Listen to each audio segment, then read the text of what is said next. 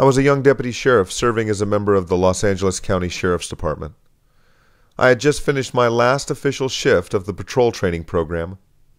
Tomorrow I would be on my own. But my first few days as a bona fide patrol deputy would not be easy. In fact, it would prove to be a test under fire. It was April 29th, 1992. After securing my patrol car for the last time as a trainee, I walked into the briefing room to see a room packed with deputies and support staff. No one was talking. Everyone's gaze was fixed on the television. The scene on the television was a courtroom. 4 LAPD officers stood with their attorneys awaiting the jury's verdict, waiting to hear if they would be found innocent or guilty of using excessive force against a man named Rodney King. The foreman of the jury read the verdict. Not guilty. While we were relieved for the 4 officers and their families, hearing the verdict actually increased the level of tension in the room.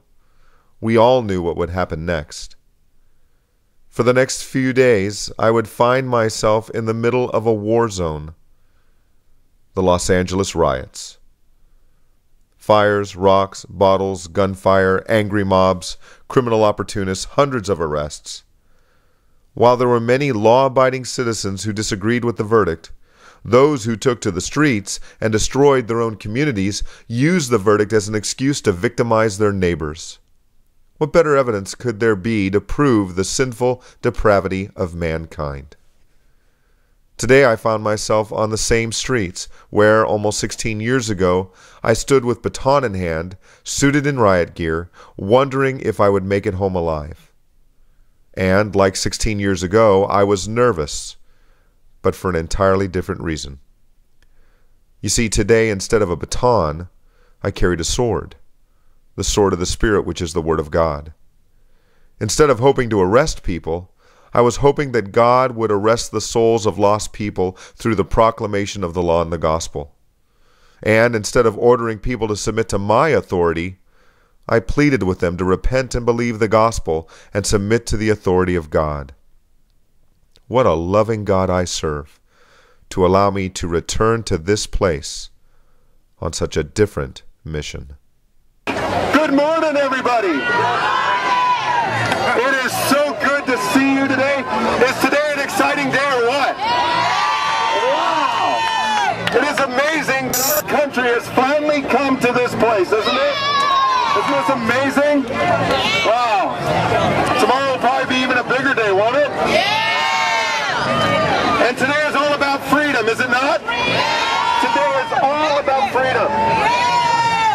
And before a man who certainly is a far better preacher than me, Martin Luther King, starts to preach again,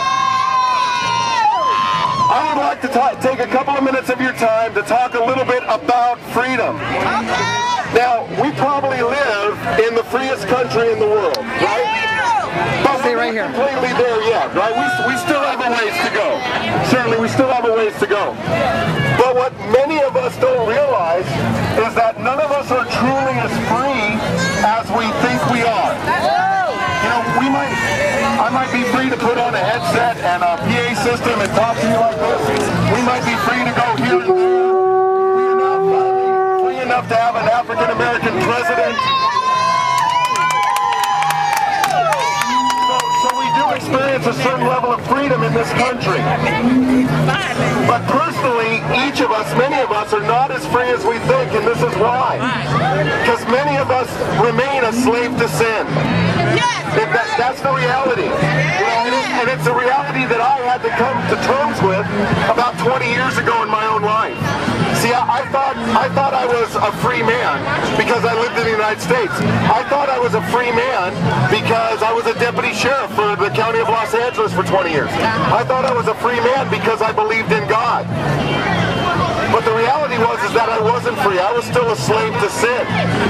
And how I came to realize that is when someone held up the mirror of God's law in front of me to show me that I wasn't as free as I thought I was. You know, I had to come to terms with the fact that if I taught so much as one lie, I wasn't free, I was a slave to sin. If I had stolen anything in my life, I wasn't free, I was a slave to thievery. If I ever had taken God's name in vain, used his name to express disgust or excitement, I wasn't truly free, I was actually a blasphemer at heart. If I ever looked at a woman other than my wife to lust after her, I wasn't a free man. I was a slave to the sin of adultery. And the stark reality I had to come to was that if I were to die and stand before God in that condition, because God is good, because He's holy and righteous and just, He would have to punish my sin. He would have to punish my sin. And the punishment God described for sin, whether or not I liked it or believed it, the punishment God had described for sin was eternity in hell. And that shocked me when I came to that realization that although I counted myself to be a free person, that I was a slave to my sin, and because of that, I deserved to go to hell for all eternity.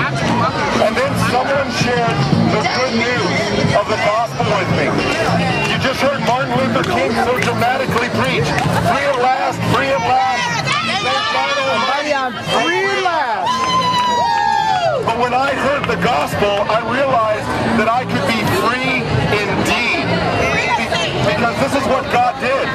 2,000 years ago, God the Father, out of the most loving act of kindness anyone could ever give, God the Father sent His Son to earth in the person of Jesus Christ. Fully God and fully man and without sin. He was born of a virgin, just as the prophets predicted He would be 750 years before His birth. Unlike you and me, He was not a slave to sin. He never once transgressed the law of God. He was perfect in His God in the flesh. He was the God-man. And in 30 to 33 years into His perfect earthly existence, He voluntarily went to the cross. And before He did that, Jesus said this, greater love has no one than this, than He who lays down His life for His friends. Jesus Christ, God in the flesh, went to the cross and took upon Himself not the punishment He deserved because He was sinless, but He took upon Himself the punishment you and I rightly deserve for every time we have violated the law of God in thought, word, or deed. And then He forever defeated death. When He rose from the dead 3 days later, He forever defeated sin and death. And what God requires of us is not simply we believe that in our head, because the Bible says that the demons believe and they tremble. There are many people who go to church on Sunday and live like that Monday through Saturday.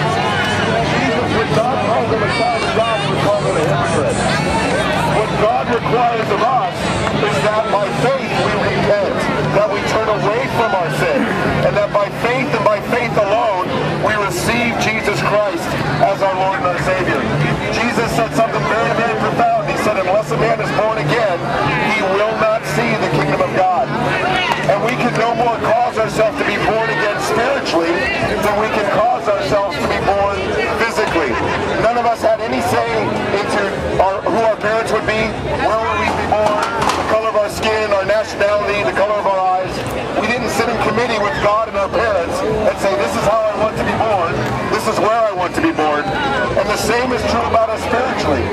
Because we're all dead in our trespasses and sins, we need literally to be born from above. We need to be born again. And if God, through His infinite love and grace and mercy, causes you to be born again, extends to you the free gift of eternal life that only He can give, then you will repent of your sin. You will forsake your sin, and by faith alone, you'll receive Jesus Christ as your Lord and your Savior. So folks, first of all, I'm raising my voice, obviously not because I'm angry with anybody, but because I want you to hear. And I care about you. I love you very much. I may never see any one of you again. But the last thing I want is for anybody to perish in their sin. Now, I can't judge a single soul. The Bible says there's only one lawgiver and judge. There's only one who's able to save and destroy. And His name is not Tony. That is God Almighty. And because I love you, and because I care for you, I have to warn you about the wrath to come if you are already not secure in Jesus Christ.